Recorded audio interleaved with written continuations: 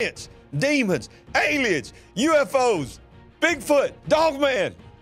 Fill in the blank. We got the one man that can answer the question, are they real? Should we be concerned? Spoiler alert, they're real.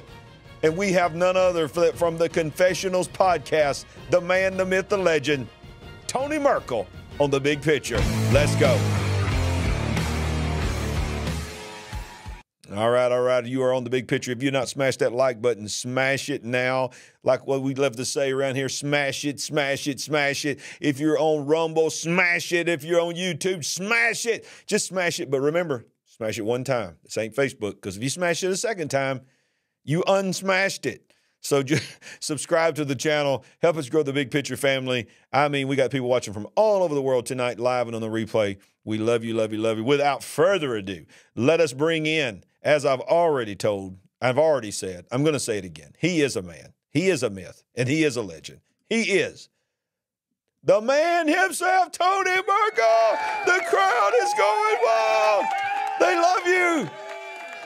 That's all the Tony fan base. Did you know you had a fan club? That's no, I didn't. What you're saying, I was like, wait, who is he talking about? Like, answers. You know who would be the president of the Tony Merkel fan club? My wife. My wife loves your show. She loves the Confessionals. She has watched so many. I mean, I'll come in the living room and the Confessionals is always on the screen, the TV. Awesome. We love your show, man. We love what you're doing. And the second time I've had you on our show, and the first time, man, people just said, you got to have him back. He is the real deal. Everybody loved you, Tony. So welcome. We'll get into the deep stuff, but real quick, welcome to The Big Picture, and give us like the Cliff Note version of what is going on with the Confessionals right now. And have you got any new movies coming, anything like that, before we get into the questions? What is going on? Shoot, man. Quick. All right, here we go. The Confessionals, we talk to people about their experiences. We explore the unexplainable. We talk to people who have had first encounters with bizarre things that theoretically shouldn't exist. And we talk to people who have a lot of opinions about things that theoretically shouldn't exist.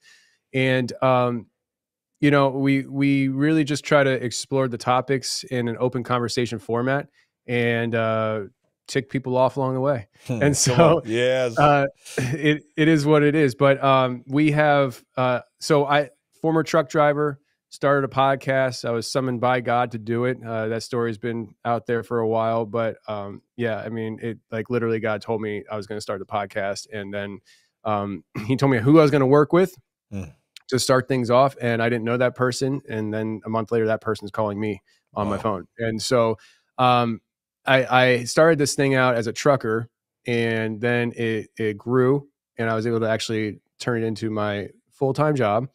And as an entrepreneurial person at heart, I figured, why stop there? Let's just keep it going. Yes. And I started Merkel Media, and we do documentaries. We have 2 documentaries out right now. Expedition Dogman, where we went to the Daniel Boone National Forest in Kentucky hunting the upright walking dog known as the Dogman. We also went to, we did The Shape of Shadows, which is out near Skinwalker Ranch. Love it. Yes. And we have a 3rd documentary coming out in April, and that's going to be called Sasquatch and the Missing Man. We went out to the guy who I was telling you God told me I was going to work with. We became best friends, and he had a very dramatic Bigfoot encounter, multiple Bigfoot, probably about 12 years ago now. And so we went out to the location, ground zero, where that happened, and we did a documentary out there. We stumbled across a missing person case that the person is still missing to this day. Oh my goodness. And so that's where that documentary is going. And then later this year, probably late summer, we're releasing our first movie. It's not a documentary. There's actors, actresses, and we shot that in Colorado last year. And it's called The Sasquologist, and it's about a biologist who used to be tenured professor, and he turned Bigfoot researcher. People know about the classic Bigfoot video from back in the 60s. It's called Patterson Gimlin film. The storyline is that he is tracking the offspring of that Bigfoot, and they migrated to the Colorado Rockies, and there's a specific Bigfoot he's been tracking. And it's about him coming to understanding what Bigfoot is and the journey going from science to there's more to it than what I thought. And the characters that pop up along the way, you get a little emotional, you laugh a lot. It definitely puts a stamp on as what me and my team at Merkel Media stand for. There's underlying messages of it. Nothing's outright, but I would say that there's definitely underlying messages of Christ in it. Just told my wife before I came in the studio, I said, you know, I'm just going to lean into being who I am in Christ, and I'm going to lean into what He's called me to do. And to be honest with you, it is not fun to be the target boy of everything out there. And I go through a lot of target practice for people. And it's not fun. So if me leaning into Christ and following through on what He's commissioned me to do actually hurts the show and everything I do and gets me canceled, I'll live happily ever after in a trailer down by the river with my family in peace. Trailer down by the river. When you're living in a van down by the river. I'm like, you know what? Either way, it's a win-win. Either I'm successful by leaning into what Christ has commissioned me to do, or I'm not successful and I'm left alone. And that's equally great. So that's awesome. Well, let me just say before we delve into the subject of the day, as your friend and as your co-laborer with the Lord, I'm proud of you, man. I'm proud of you. Thank you. I'm proud of your stand, because a lot of people would not take the stand that you take. Well, let's do that. Let's go there. All right. So those that, now you know a little bit, if you didn't know about Tony and the Confessionals podcast, and all of that will be linked down in the description below, where you can just real quick just go right to his website, and we'll talk more about that as we get into the program. But you heard him. You heard from his own mouth. He said, I'm not going to back up in who I am in the Lord. Well, the great thing about the genre that you have and of your show and your stance with Christ and with the Word of God is that it's biblically based. I've been on your show. We've talked about it. These things that we're talking about are in the spirit realm, and the spirit realm is real. In fact, can I just say this without getting into a lot, because I get a lot of pushback too. I get in trouble with preachers too, because they want me to just stay behind the pulpit, microphone in my hand, preach on Sunday morning. They don't want me dealing with all this stuff here, because I'm exposing a lot of things they don't want me to talk about. But the truth is, the spirit realm is more real than the natural realm. You can't believe necessarily what you can with your senses to be fact. That's why we call the show The Big Picture, is because there's so much more going on all around us right now. I always give the illustration that we're sitting in this room where I'm at, in my studio and your studio as well. There are waves and there are signals all around us that we can't see. They're going through our body. They're all in this room. You just got to have the right receiver to grab that signal, and then they can play that sound. But they're there. They're here. So if we understand that and know that in the physical realm, then we also know in the spirit realm there are angels, there are warring angels, there's demonic entities, there's all kinds of things going on. One of the most fascinating subjects in Scripture, and in my opinion, all of what you talk about in the confessionals, what we talk about in the big picture, when it comes to the paranormal, supernatural, can be traced back to the Bible. And one of the big ones that everybody goes back to is Genesis chapter 6. When the sons of God came into the daughters of men. Well, all of that is to set up this question. I want to talk a little bit about and pick your brain on the subject of the Nephilim. Yeah, it's all new to me. I'd like to know what they are or what it is. Right? Well, that's not what good. Is a Nephilim? That's not good, because my next question was, Tony Merkel, what is the Nephilim? Because here's why you're the person to ask. Because first of all, you have your own opinion from your own study, but you have been exposed to so many people who have opinions on this. So what is the confessional podcast, Tony Merkel universe, giving us a definition of who are the Nephilim? That's my first question. Second question is, are there still Nephilim today? Well, let me say it this way first. I come from the perspective that I'm not a genius, and I think most of the world would agree. And the way I look at things, first of all, I don't take myself too serious. I'm okay being wrong on most things. And I look at things that are hotly debated in the Christian world, and theologians who cannot agree if we're chosen or not chosen, you know, and very smart people that have very different opinions, and I respect their intelligence on both sides. So I'm that kind of guy. So whenever I come across these topics and I'm looking at them and I start formulating my opinion, I assume that there's other people out there that think differently, and they probably have really good reasons for that. So everything that I think is based off of what I've looked at and also what I have heard. My show, anybody who is not familiar with my show, I've been doing this for 7 years. I have over 630 episodes. I come out with 2 episodes a week. I never miss a week. I never miss a time. And so if you think about it, like I've talked to so many people just publicly. Imagine how many people I talked to that I never got on the air, whether they don't want to. Like I was just telling you and I recorded for my show that will be airing a few weeks after this. I was talking to a journalist in Switzerland who just, disappeared on me. It just happens, right? But through my conversations with people, you start formulating thoughts and opinions. And the Nephilim, you can look at in Genesis 6:4 and the incident that happened there. And there's people that debate whether that it was actually fallen angels that came and had sex with women. I do come from that perspective. Others say that the sons of God were actually human beings from, I guess the line of Seth. And from my perspective, the fallen angels came, they fell, and they found the human women beautiful, and they took them as wives. And this is not this is a great example. For a long time, I thought that they said, hey, she's hot, and I'm going to take her as my bride, whether she likes it or not.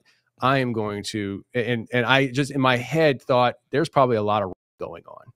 And I don't even know if I could say that word on YouTube. I'm sorry if I, there's a lot of the R word going on. Yes. But I just did a recording that hasn't aired yet with a friend of mine who did a whole Lilith episode with me. And he has traced Lilith back to one of the women who willingly turned herself over to the fallen angels and willingly procreated with fallen angels. What? And yeah.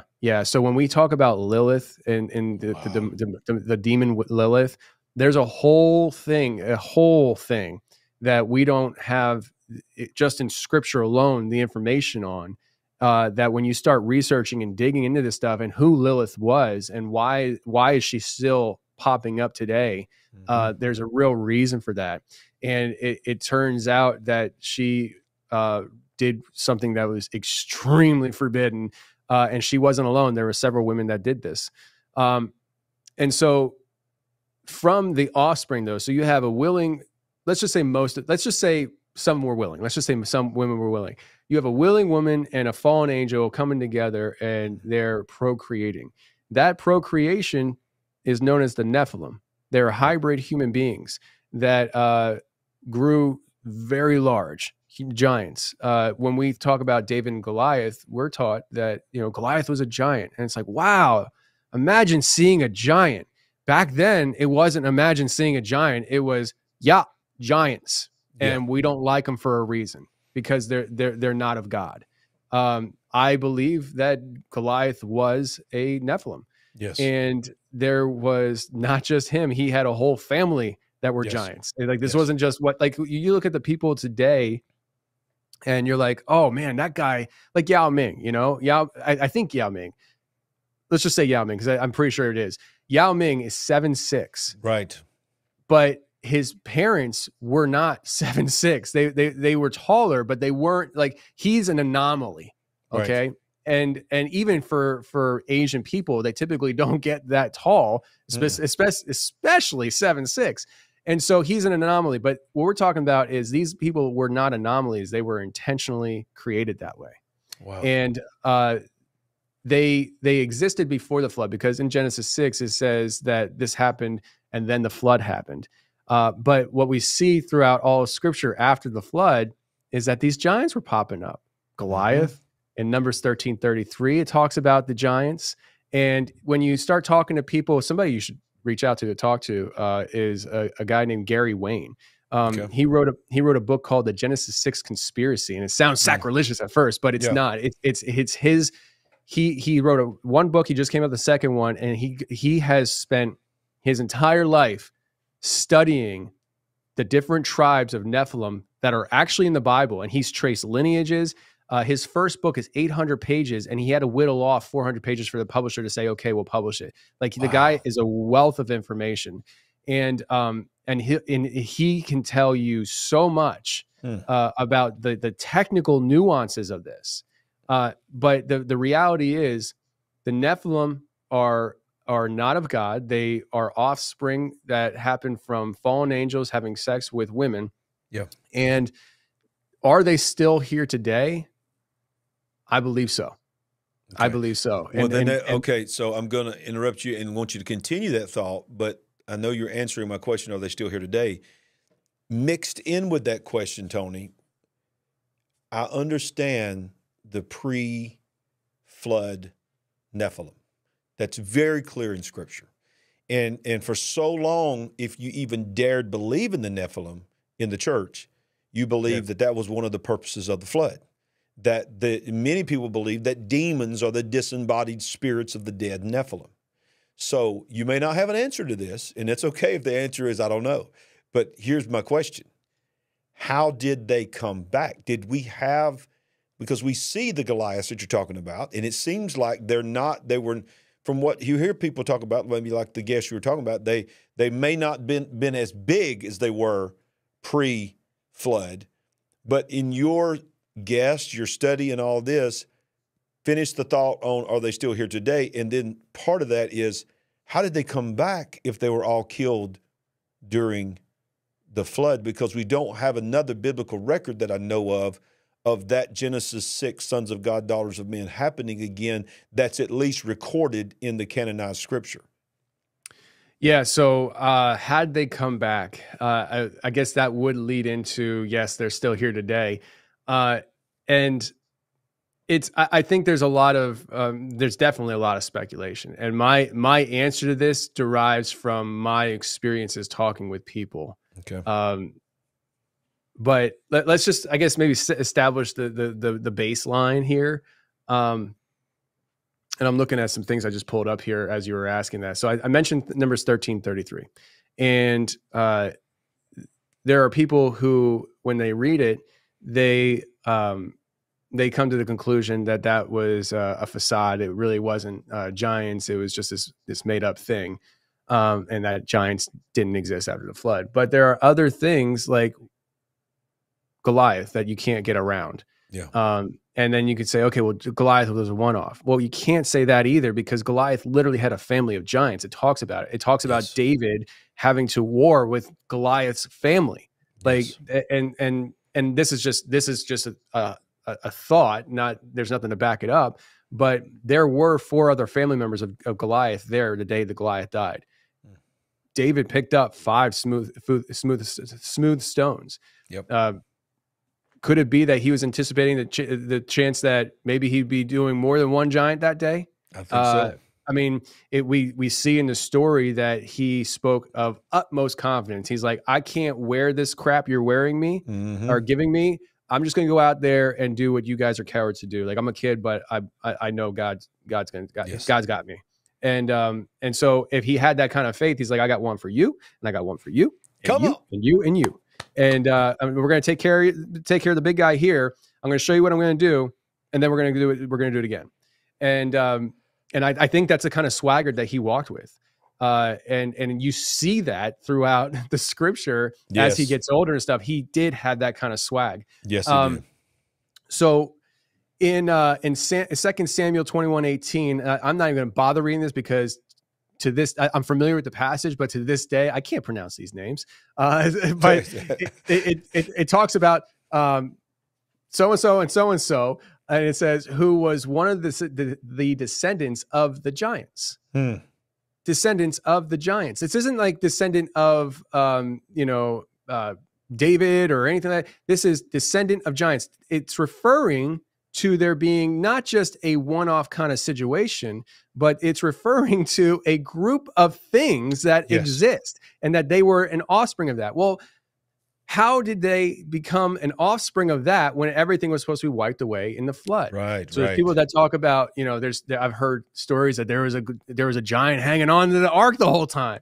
Yeah. I heard that there's been, there was Noah's wife was had DNA. I've heard that Noah himself had Nephilim DNA in him, and that he was a good Nephilim. Which, by the way, there's an interesting argument there that maybe just because the Nephilim, there was because you're listen. All right, so let me use it as that's a bad example. Never mind, I'm not going to do it. But maybe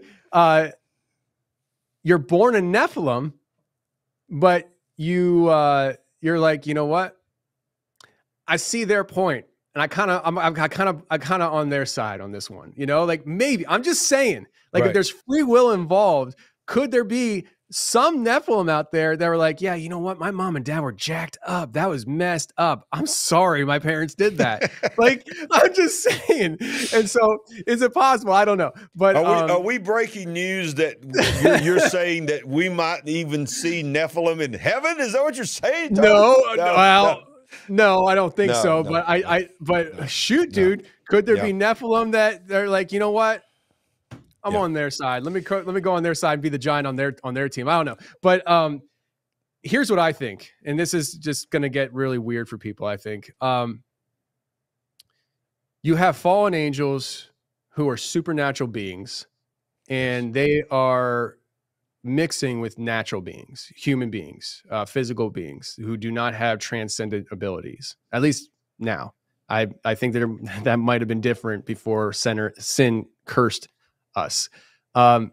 We literally did walk with God, and that should mean something because like God had to protect Moses from his presence so he wouldn't kill him. So at some point we were literally different, that we could actually exist next to God. And something happened that took that away from us. So we have supernatural beings procreating with natural beings. The offspring is a hybrid. So with that, we also know in the commentary, Enoch, because that's what it is. Let's just leave it at that. I mean, people want to argue that it should be in the Bible and the Ethiopian Bible. That's great. But we do know that the authors of the Bible did read it. So in there, it talks about how they taught human beings how to do certain things. Right. If that's the case, then, I mean, I'm a father. My son comes in here and he it's normal to him, but he talks about how, he's going to work for me one day, and he's going to make podcasts with daddy, and he's going to do this, that, and the other. And that's cool. If he wants to do it, fine. But I'll teach him how to do it. And so in that same philosophy, would it be a stretch? Actually, I personally think it's a stretch to go the other way. I think it would be a stretch to say that the fallen angels wouldn't teach their offspring how to do certain things, especially being hybrids and knowing that they can teach them and they have a natural proclivity to be able to do it because they have their DNA in them, their abilities. Yeah. And so I think that there's a strong possibility that just as angels can transcend realms, that their offspring, maybe not all of them, but some of them probably could do the same thing. And that, I know it sounds crazy, but when you ask me, how did the Nephilim survive the flood? The baseline is they did. So, and that's from scripture. So where do we go with that when we also see Noah and that situation? Yeah. If everything was destroyed in the flood here in this natural world, is it possible that they transcended realms through their abilities to open up portals? I think that's a very real possibility. I think it's a very real possibility. And your bottom line is you can't dispute scripture. We not only do we have Goliath, we have in my opinion, the even greater evidence than Goliath and King Og and all the others that are there is Jericho. Because when the spies went in, they came back. When you read the actual literal interpretation of the Hebrew, it gives no inclination that it was a type and shadow in their mind, that it was a mental inferiority, that their military was so superior that we're like grasshoppers to them, where they would stomp us out militarily. No, when you start seeing all the ites, the Hivites, the Amorites, the Jebusites, all of those were believed to be descendants of Nephilim and giants. So more than likely, inside Jericho was giants. Whether they were all, I mean, obviously we know of Rahab and others that were there. So there were the Jericho people that were being probably ran by these giants. But we had, just like the same spirit that was on David was on Joshua and Caleb. They came back and saw the same giants and said, let's go today. We can take them today, because they were looking through the eyes of the spirit realm. They were not intimidated by the Nephilim.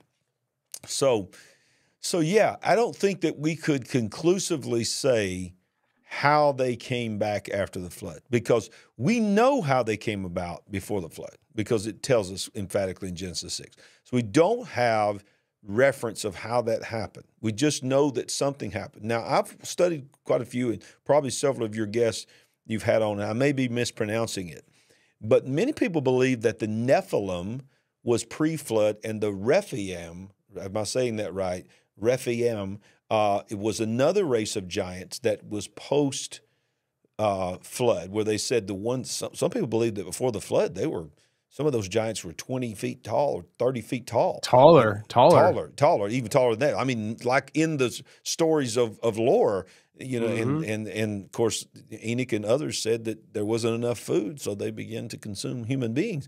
But it is believed that post-flood, this Rephaim, if I'm saying that correct, was a race of giants that was 9, 10, 12 feet tall, never made it to the size of the pre-flood. All that speculation. Have you heard that? Oh yeah, absolutely. And I think that's your Southern way of saying Raphael. That's it.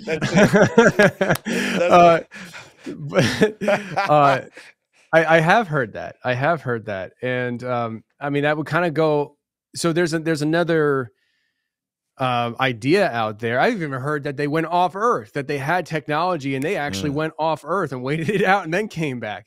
But that I think that kind of that whole idea and line of thinking goes into if it happened once, it happens again, and that was the case, that God sent the flood, wiped out the problem, like it was a problem, and start new, knowing that it was going to happen again, but it was going to give time to build that up, and maybe.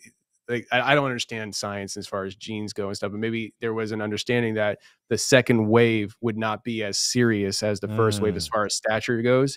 Just kind of like, the whole idea of copying the DNA of a human being. It's like a photocopy. It kind of gets worse and worse as it goes on.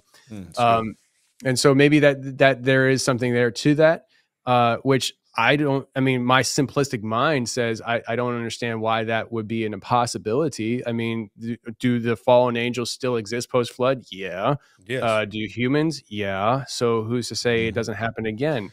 Well, look, it's a different thing. It's not the same thing as what gave birth to the Nephilim, but you're talking about Lilith and some other things like that. There are people that say that entities come in their bedroom and they have relations with them. I mean, there's all kinds of people that say, and I'm talking about people that are saved now, that got delivered from that, will still emphatically say, I used to have sexual relations with fallen beings. So yeah, in our finite minds, we cannot figure out how that happens and why angels were designed to be able to do that, or demonic spirits, fallen angels, or whatever. But the reality is this. I mean, I think your answer is just phenomenal. I mean, you've given a biblical perspective. You've heard these different things, and I've heard the same thing. And look, you're right. You said off Earth. Some people believe they went off Earth. Well, what a perfect transition to my next question. My next question was this. I know where you're going. Are aliens Nephilim? Aliens! Aliens! It's aliens! It's aliens! They came back to Earth, and we are your gods! Exactly. I mean, now I'm not saying it's aliens, but it's aliens. That's what the guy always says. Yeah. So okay. So there's the question I get on my show. My show is nowhere near like the confessionals, but I get, are aliens real? What about aliens? Are the Nephilim aliens? Are they all one and the same? Are they all demons taking on different types of bodies? Bigfoot here, Dogman here, alien here. You know this. What? So do you, if you do believe that aliens are something, okay? And then I got other questions on that after that. But if they are something, if they really are seeing something that is what we would call an alien, is that a morphing of the Nephilim? If they are one and the same, it does sort of make sense that they may have had technology to sort of go off the earth and come back. I don't know. I'm not adding or taking away from the Word of God. Listen to me, Lord. I'm not. But okay, I ask you, what are Nephilim? What are aliens? Yeah. So, I mean, first of all, like God gave us a brain to think, you know, and so he wants us to think about things. And listen, God's no stranger to either one of us or anybody listening being wrong in our own lives. Like he's seen it, you know, and that's why this is probably the Calvinist type side of me, because I'm kind of like a hybrid theological. I was raised Pentecostal. I ruined with a bunch of Calvinists in college. So like, but I do really enjoy's the wrong word. I really do appreciate and deeply love the fact of what happened on the cross, that it offers the grace that I need for my stupidity. And I trust that when I misstep, especially when I'm misstepping and I don't know it, that God's grace is sufficient in that. Yes. And so I do, and it's not me abusing it, because I strive to be like Christ, knowing I'm going to fall short. And those moments that I'm falling short, that's when I'm like, thank God for Jesus. Because come on. Without that, there's not enough goats for sacrifices. I'm sorry, I went off there. What was your question? Oh, aliens. What are aliens? Yeah. Aliens. So this is a question that has been part of an evolutionary process with me and my thought process on it. When I started my podcast, I didn't really even think about aliens. I didn't think about UFOs. It really wasn't something I was that interested in. When I first started my show, I was interested in Bigfoot. I thought the idea of an upright walking dog was ridiculous, because I looked at Bigfoot as a primate that we couldn't keep up with, and it was completely natural and human, or not human, but natural and physical. And we just, for whatever reason, we can't figure it out. Just like the silverback gorilla, we didn't discover till 100 years ago. Just like that, we'll discover Bigfoot one day, and I'm on a mission to do it. I've come very, very much to the other side on that. And the same thing with aliens. I went from thinking it's not possible that there could be anything in outer space that lives outside of us, to saying, who am I to say what God can do and what God can't do? And if God saw it in whatever wisdom and thought process that he had, that he wanted to create another being, not saying it's human, that has any kind of intelligence somewhere else in the universe that he created, who am I to say that he can't do it? And on top of that, people would always say to that, they'd be like, well, then what? Did Jesus die for them too? No, because they're not human beings. Right.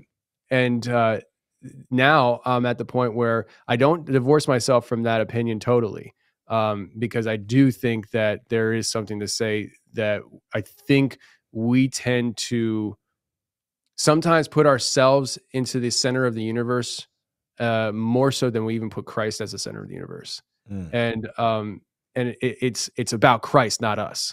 Right. And if we put ourselves on the outside of that center, and we look at Christ and we're like, you are the center of the universe, and we're a spoke in that wheel, well, then we could look to our left and right, be like, are there any other spokes on this wheel? You know, so like, I'm just saying, but I lean more towards, through conversations with people and their experiences, it seems like these things are very much interdimensional. That's where I was going. I was going to ask you, do you lean towards, instead of interplanetary, interdimensional? Yeah. You know, is that where you fall? Would you like to help us build the big picture family? We're on a mission to wake up the world to what is really going on. All you have to do is go to our website at LarryRagland.com and make a one-time gift, or you can become a monthly partner. Any amount is a blessing and an encouragement to us. While you're there, make sure you get a copy of our book, I See Greatness in You. Browse our merchandise store. Connect with us on our social media links and join our mailing list. We appreciate it. And remember, we ain't woke, but we are certainly awake. Yeah, I do. I think that most of the cases, if I had to say, were more interdimensional. The way they go about things have interdimensional properties, such as mind speaking. Like if you're hearing these things communicate with you in your mind, there is some kind say that they are from outer space. There's still in that action an interdimensional action taking place that's not physical. It's transcending this. It's metaphysical. Yeah. And so you see people talk about how these things go through walls.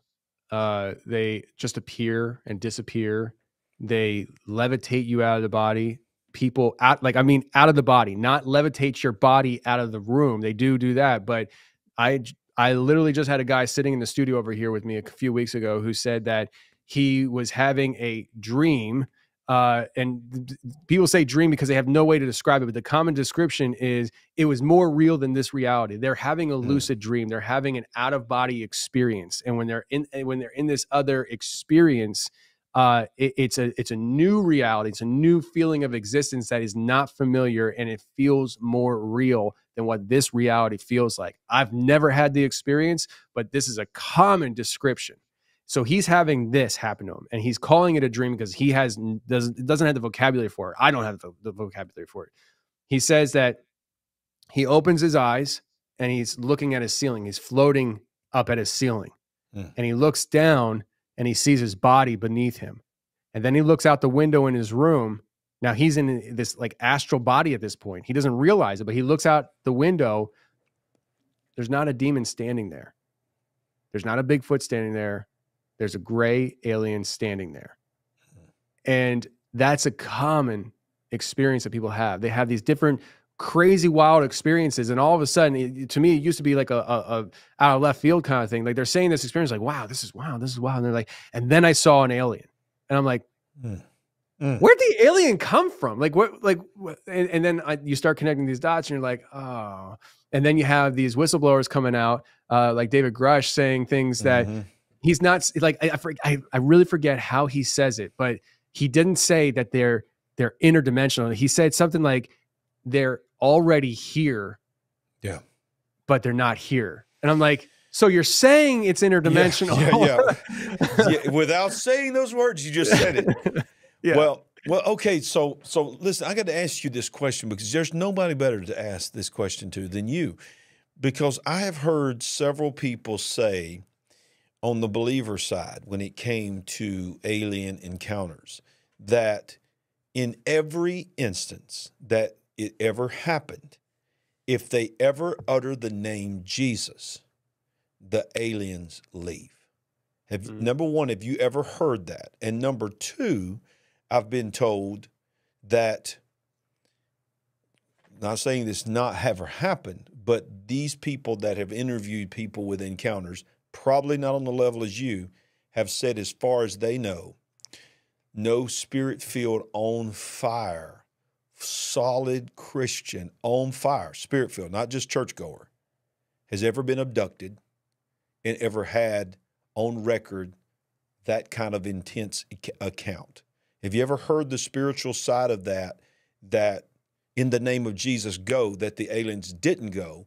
And have you ever heard it said that on fire, committed spirit-filled Christians have never really had an abduction or an encounter?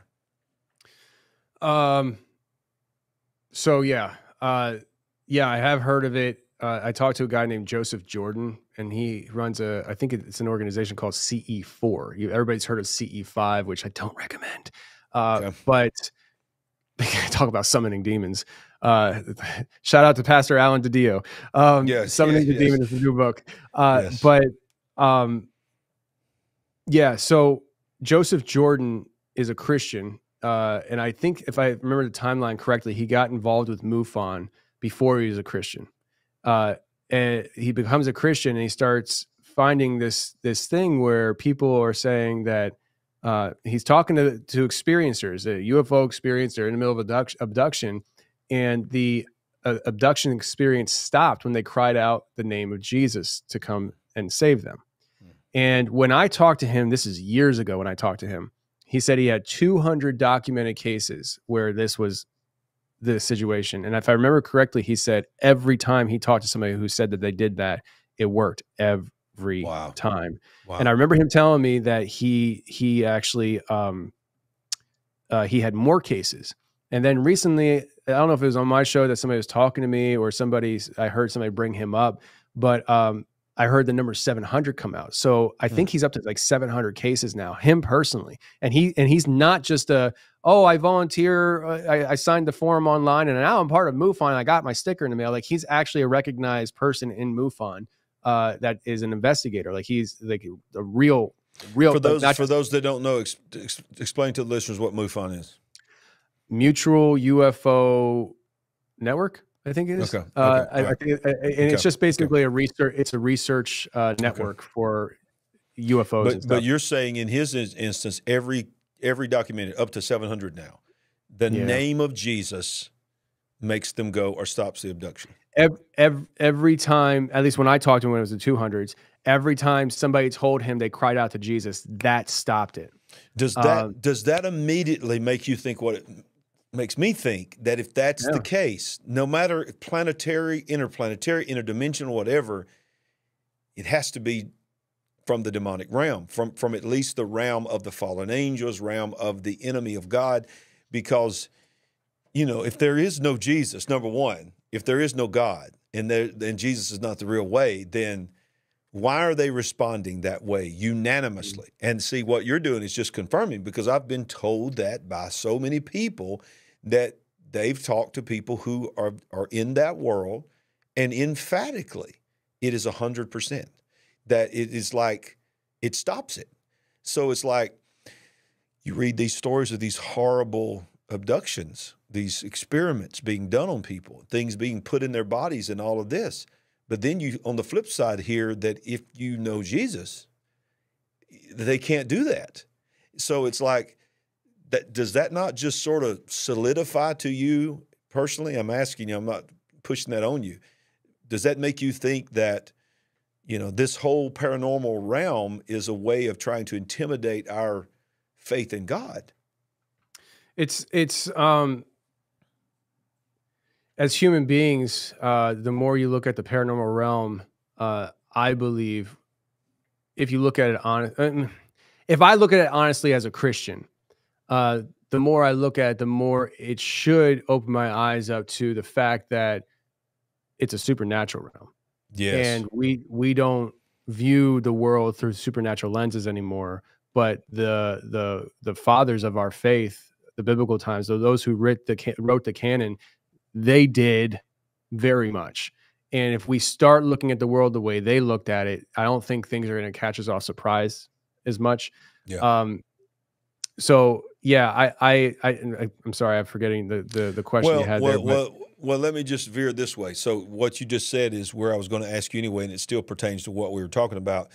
It's amazing to me that along the journey, you've been doing your podcast now 7 years. Yeah. So 7 years, instead of seeing more and more strange things, hearing more and more unbelievable stories from believers and many unbelievers, instead of it driving you away from your relationship with God, it's driven you further in your relationship with God, driven you more of a believer in the gospel and of Jesus. How in the world did that happen? Because most people would look at that and say, well, wouldn't that make you question your faith, Tony? How is hearing about Bigfoot and Dogman and just multiple things that you've seen and heard solidified your faith? So, all right. So listen, my show's about stories, so I tend to relate and answer people's questions towards me in story format. So I will tell you that this all started before I started the podcast. I was a truck driver, and I wound up talking to a guy who, long story short, he was a Satanist, and I didn't know it at the time. And at one point during our conversations at his place of employment when I was delivering, he said that he was going to kill himself. And I told him that he didn't want to do that. God had plans for his life. And that changed his mood immediately. And he started asking me questions about God. And as a Christian, I'm like, yeah, I'm going to talk about God, especially if you're asking me to. He asked me to come to his house. And I came to his house that following Saturday. And it turns out he lured me to the house. And he really put me through the ringer spiritually for 3 hours. I had a lot of demonic oppression happening there. I believe that he was trying to get me possessed by the demonic forces. I was very ignorant to the whole thing. I didn't understand it. I still wouldn't say I completely understand things, but I'm way further along than I was then. This was all new to me. I wasn't in the paranormal world. I don't even know if I was seriously looking at Bigfoot back then. So this was like my introduction to it all. And it didn't scare me away then. It made me lean into things more. It made me think more, because from that day I had some real issues pop up spiritually in my life, and I didn't understand why. I didn't relate it to that experience that I had gone through with the guy at his house. It wasn't until years later that I started thinking there's something there. But the reality is, I left that man. And I had never been higher with Jesus than I was at that point in my life, ever. Like I was my life as a trajectory. I was at the peak of my life at that point. Listen, I didn't read the Bible because I had to. I read the Bible because I desperately wanted to know my Creator. I woke up in the morning at 4 o'clock to spend hours reading my Bible because I didn't have kids. I had no other responsibilities outside my wife. And all I wanted to do is understand God more. And that's all I did all the time. I would come home, I'd read my word. I'd go to bed, wake up, read my word. I'd listen to sermons all day long in my truck. That's all I cared about.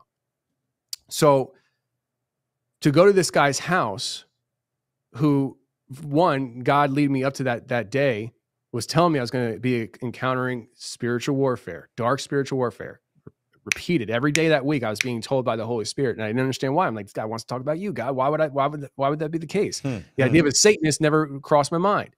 The guy hugs me 3 times during this experience, and it was a very bizarre thing. I think it's like episode 30 something. I talk about it. I believe now, years looking back, I believe he was trying to release demons on me. Yeah.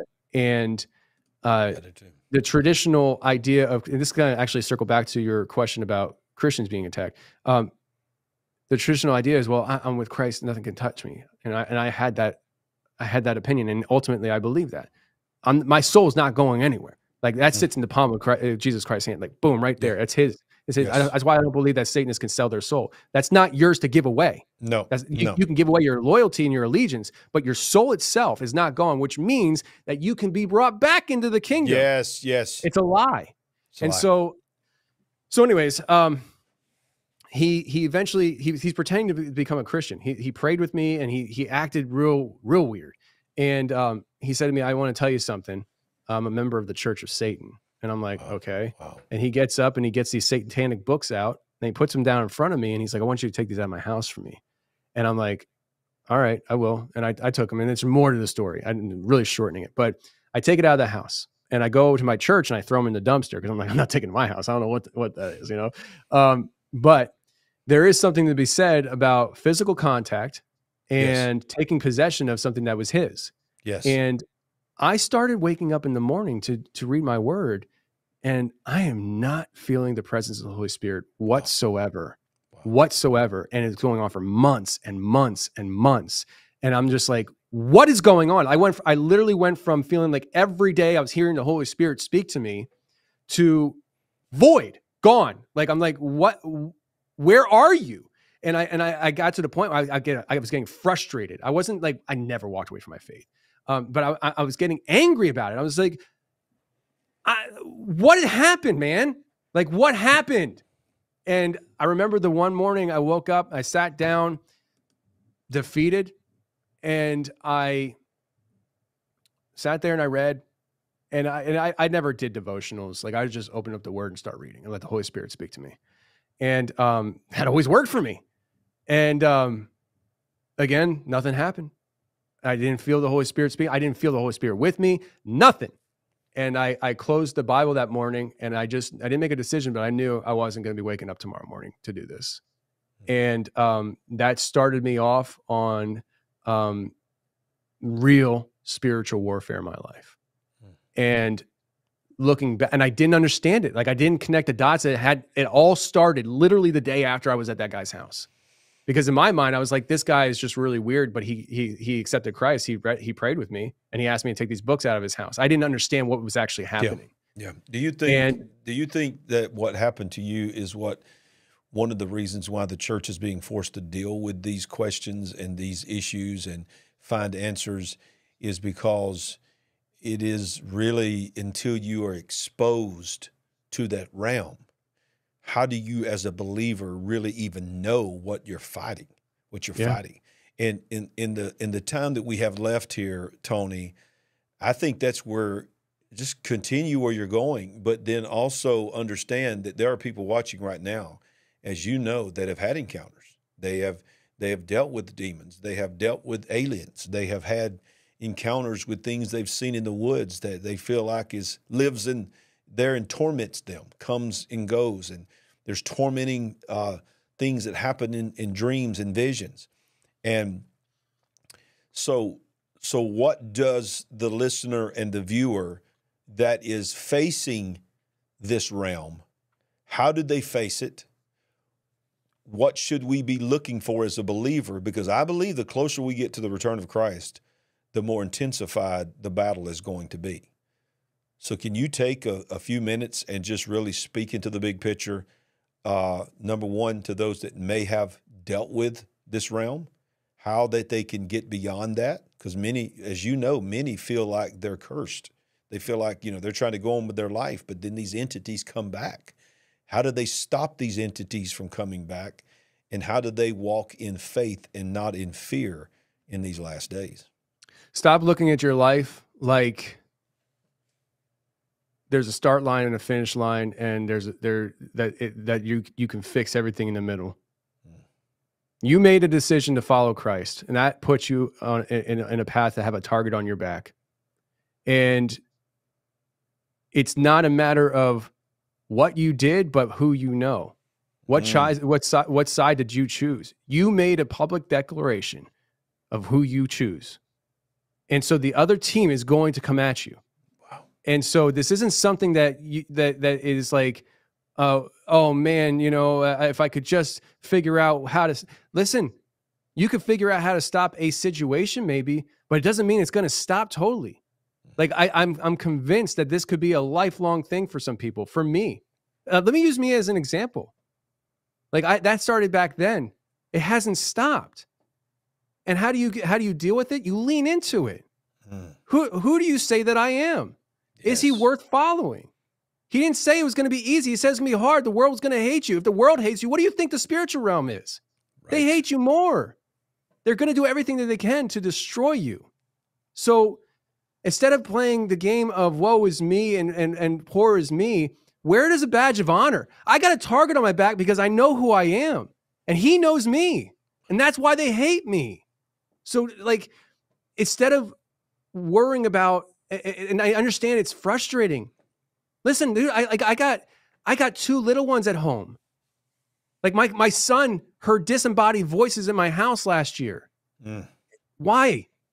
It's because of who I am and who he is. Yes. My son is a Christian, hardcore. Yes. He can't imagine not having Jesus in his life. It's unfathomable to him. He's got a target on his back. Yes.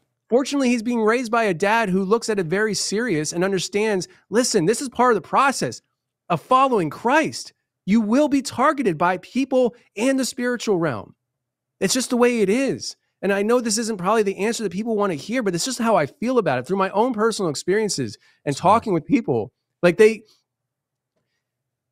You can stop like if there's a spiritual attack happening to you and you stop it with the name of Christ, it's not like they walk away and say, well, we lost that one, next person. They're going to come back. Yes. They're going to come back. And that's why you got to stay prayed up. Read Psalm 91 nightly, every day. Stitch it to your heart. Memorize it. Walk around your house praying it. Walk around your property praying it. It doesn't mean they're going to stop trying to get you, though. Yes. They hate you. All they want is to spend eternity with you in hell. That's their goal. So if that's their only goal, they're not going to stop. And so I know I'm getting emotional about it, but it's because you listen, I'm in the middle of it. Right. I'm right now in the middle of it. And people are telling me, because the world knows like that the story's out there. I can tell you in a second here, but like people hear it and they're like, see, this is what you get. Yeah, this is what I get for following Christ and following through on my convictions. I know who I am. This is why it's happening. Because I'm a threat. Yes. I don't run from it. I embrace it. This is what it is. I'm following Christ and it's not easy, physically or spiritually, but I'm good with it. And so let me calm down. I want East Coast Philadelphia there for a second. I'm sorry. Woo, come on. Yes. That was awesome. I started seeing a vein pop. I'm like, calm down. Preach on, brother. So the guy that I was telling you about that had the dream that was out of body, right? He's a worship leader at a church here in Tennessee. And he came here to my studio to talk with me. A lot of weird things happening in his life. The last thing he wanted to share with me is he goes, I have something I want to talk to you about, but I don't know how to say it. And I was like, dude, just talk. What is it? And he goes, I had a dream about you. Do you remember me having a dream about you? I text you. And he texted me last July. Now, he just told me this like 3 or 4 weeks ago here. But last July, and mind you, 3 or 4 weeks ago. So that's why I got hot, because it's very much, what I was talking about is very much current. It's fresh. Last July, he texted me and said, I had a dream about you. And I just kind of clowned him about it. I was like, whatever. I didn't even ask him what it was about. I didn't care. And so he didn't tell me. And I believe it was because it was meant for now. So the week before I had him in studio, I had a guy named Pastor Dave Bryan on Glad Tidings in California. And his story is very fascinating in the sense that he lost his father, who was a pastor. When he lost his father, his pastor's friend, who's a missionary in Chile, came to him and said, God told me I'm going to be your spiritual father now. Here's a book. You need to read it. There's spiritual warfare coming your direction. And so he takes the book, puts it down, doesn't read it for 8 years. The guy comes to him 8 years later and said, listen, I'm going to be in the States. I'm coming to visit you. I know you haven't read the book. God told me you've been disobedient. It's starting a week from now. And so he meets with them, talks with them, understands something's happening, doesn't know what. A week later, Anton LaVey's daughter walked into his church. And she was running from the Church of Satan, and he didn't know who she was.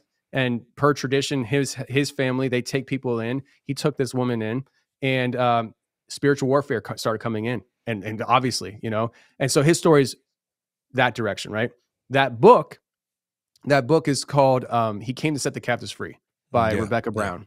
Yeah. And that book has been coming up on my show over years, and I bought it 2 years ago. It sat on my nightstand for 2 years. I have not read it. Just like he didn't read it for 8 years, I didn't read it for 2 years. It sat right on my nightstand where I slept.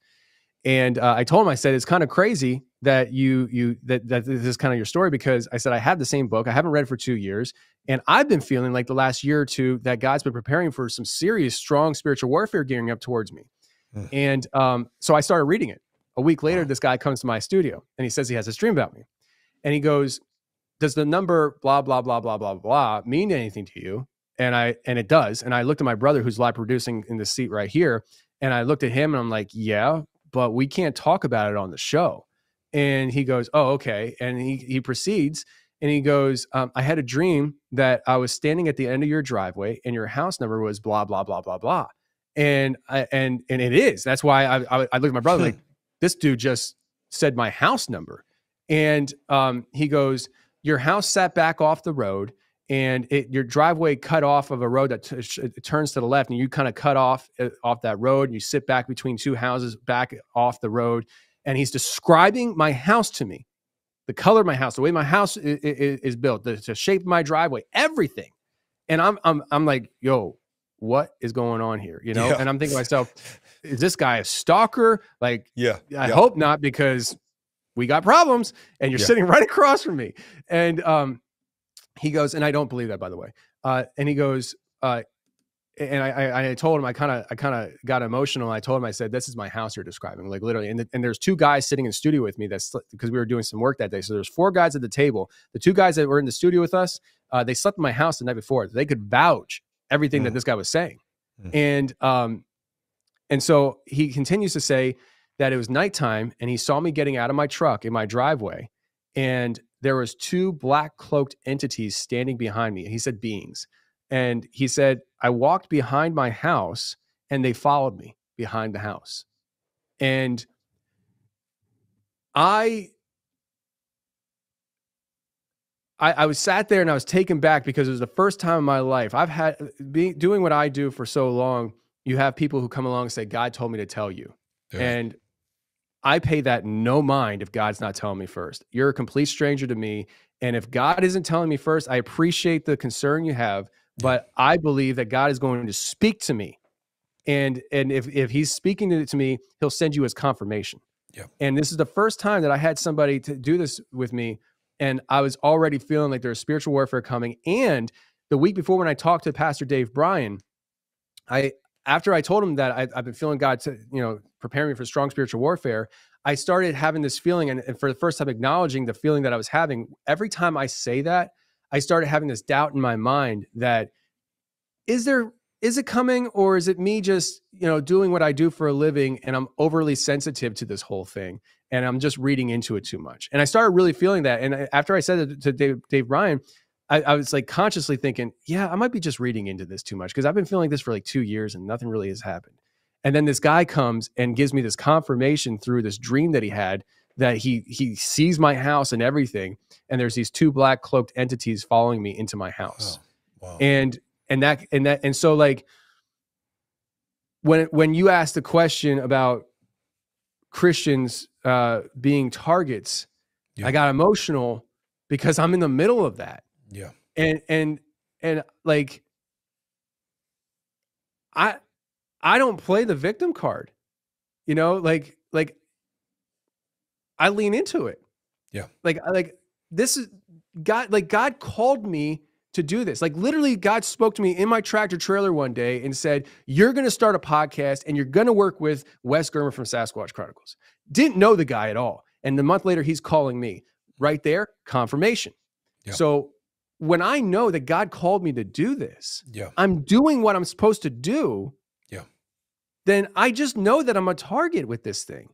Can you lean into that now, Tony, and pray for our people right now that are watching this or listening to this? Lean into it, because I've got a feeling. I feel it. I still feel it in my spirit, and I know you're feeling it too. And I'm not trying to hyper spiritualize this, whether you're watching it live or on replay. There are people's hearts that are pounding and burning right now because they are connecting with what you're saying. Lean into that. Help them lean into it. Pray over them right now for them to be delivered, for them to be saved. Whatever God puts on your heart, pray for those that are connecting with what you're saying right now. Heavenly Father, thank you for giving me this opportunity to speak to this new, unique audience. And if there are people, which there probably are, that are identifying with what I'm saying and they feel like they're walking in literally the same shoes that I'm walking in, yes. Lord, give them new eyes to see the situation through what I just shared, and to move away from this preconditioned environment that we're trained to think in, which is, if something bad happens, I'm a victim and I need to fix it, and lean into the fact that something might not be good happening to me because of who I am in you. And that should just be expected, that there is spiritual warfare coming. And you said it wasn't going to be easy, but as long as I'm in you, I'm going to be okay. Lord, let them find rest and solace in you, and comfort in you, and know that no matter what arrows are fired at them, there's nothing that can strip them from the palm of your hand, of your hand and protection.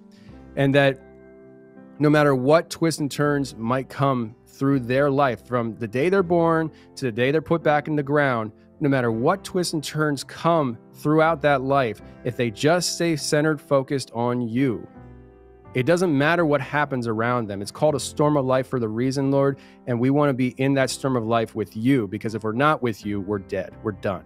Yes. And so, Lord, I pray that anybody who has that stirring inside of them, and anything that I said might have stirred that up, Lord, I pray that they hear the words I'm saying through the attitude that I might have had, and just hear the protection that you offer in your name. In your name I pray. Amen. Amen. I really feel like some people's lives have been changed on this program, because people are going, I just got to know that in the live chat comment section, people are going to say, I didn't think I could talk about this. I didn't think that I could be real as a believer, knowing I've got secrets. I've dealt with things. I've seen things. I've been in contact with things. How do I deal with that as a believer? So they've just sort of pushed that down and just live their life and not feeling like they could talk about it. But I think Tony, I believe you have helped so many people to not be afraid to tell the truth, to not be afraid to lean in when they want to be afraid and run, and that they go ahead. Yeah, I just have this, like, if you are in the middle of the storm, it's not, if it's happening to you and the targets are being fired, if you're a target and the arrows are being fired at you, like, you didn't do anything wrong. It's who you follow. Like, maybe you did something wrong. Let's be honest. I mean, maybe you're doing something wrong and that's why.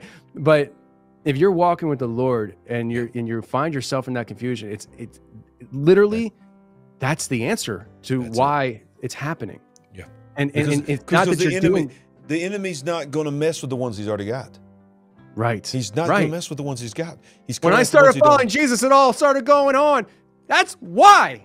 That's why. That's why. That's why. And it's not fun, but we don't live for this life. We live for the next one. Yes. Let it go. Stop worrying about today and tomorrow, and worry about eternity. And how are we going to leave our thumbprint on this realm now and the people around us? Because that's what we're commissioned to do. It's not going to be easy. Listen, Jesus was tempted. You're going to be tempted. Jesus went through the ringer. You're going to go through the ringer. You chose your side. Now stick with it. Wow. All right. Look, if you want to learn more about this amazing podcast, it is found at the confessionalspodcast.com. That'll be linked down below. His website is just amazing. There's their lead team, Tony, Lindsay, Jack, the Merkel, Three Musketeers, the Tribe. And then, of course, they got so many others that help them. They've got all the merchandise, media, how you can connect with them on social media. And, of course, their podcast and YouTube channel is the center of everything that they're doing. I just want to say one more time, man, this has been one of the most phenomenal programs that we've ever had. And I'm telling you, I want Tony Merkel to be a regular on the Big Picture, because I have so many more questions that we did not get to, that you have the unique life of not only your own interpretations and feelings and believing about things, but you get to talk to so many people from so many walks of life that is opening your eyes, helping you understand things. So, Tony, thank you for saying yes to God. Thank you for saying yes to this call, this very unique mission that God has given you. It's a very overused biblical reference, almost become cliche-ish in the church, but I truly believe that some people have come to the kingdom for such a time as this, and I believe that you have. And I know that God called the Big Picture in my pop-all years, when I was supposed to just be slowing down, enjoying my grandbaby. God said, no, you're going to start a YouTube channel and you're going to show people the big picture. So I'm thankful that God is calling people up in this moment for such a time as this. So parting thoughts before we leave this particular episode, and look forward to having you in the future. Any final comments to the Big Picture family? I love you. And I hopefully what I had to say came across right, even though I got hype about it. Oh, it did. And I'm not saying you don't deserve to live in peace in Christ, but to think that you're going to go through your entire life living in Christ with peace and not have it being a target, I think that's I don't know. Well, I just listen. We'll open up a whole nother can here, and I we'll know. just pray. I know. But here's the reality: He gave us armor for a fight. He gave us a sword for a fight. None of that armor of God protects the backside. That's great. So let's just say this: you're a soldier. Go fight. That's it. That's it. That's it. That's all we got to say. Would you like to help us build the big picture family? We're on a mission to wake up the world to what is really going on. All you have to do is go to our website at LarryRagland.com and make a one-time gift, or you can become a monthly partner. Any amount is a blessing and an encouragement to us. While you're there, make sure you get a copy of our book, I See Greatness in You. Browse our merchandise store, connect with us on our social media links, and join our mailing list. We appreciate it. And remember, we ain't woke, but we are certainly awake. And I'll close by saying this. Thank you, Big Picture family, for joining us. Thank you for all of our partners.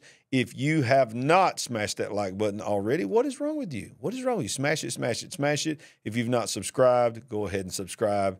If you want to become a partner with us, all you have to do is go to our website. Very easy to do. Just go to LarryRagland.com. I'll show it to you right here. And when you get to the website, you can see our book, I See Greatness in You, the story of Sandy and my life. It's just incredible. Partner with us. You can read our commentary and our contributions to the Epic Times, watch our TV ministry, and so much more. All of that is found at LarryRagland.com.